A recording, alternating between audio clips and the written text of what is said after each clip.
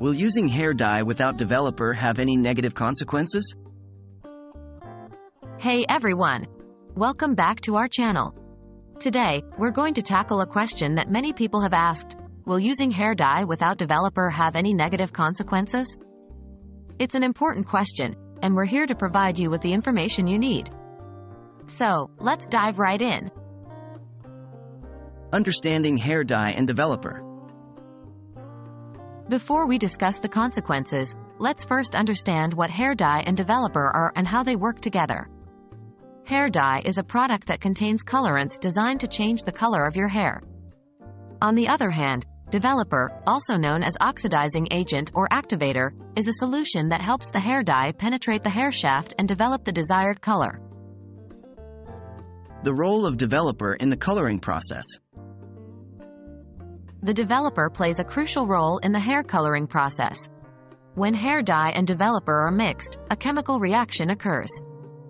The developer helps to activate the colorants in the hair dye by opening the hair cuticle, allowing the dye to penetrate the hair shaft. It also oxidizes the existing pigment in your hair, making it lighter and preparing it for the new color. Consequences of using hair dye without developer. Now, let's address the main question.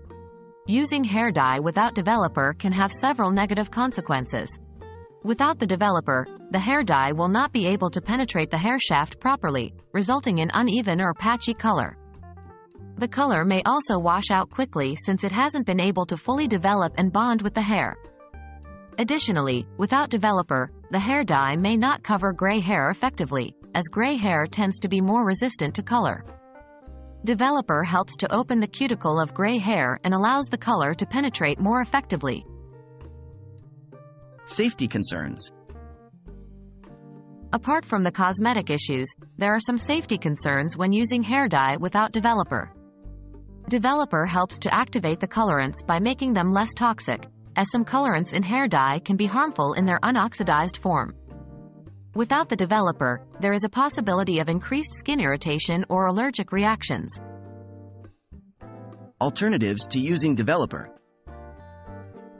If you're looking for alternatives to using a developer with your hair dye, there are semi-permanent or demi-permanent hair dyes available. These types of dyes don't require a developer and are less damaging to the hair. However, keep in mind that they may not provide the same level of coverage or longevity as permanent hair dyes. In conclusion, using hair dye without developer can indeed have negative consequences. The lack of developer may lead to uneven color, quick color fading, ineffective gray coverage, and safety concerns.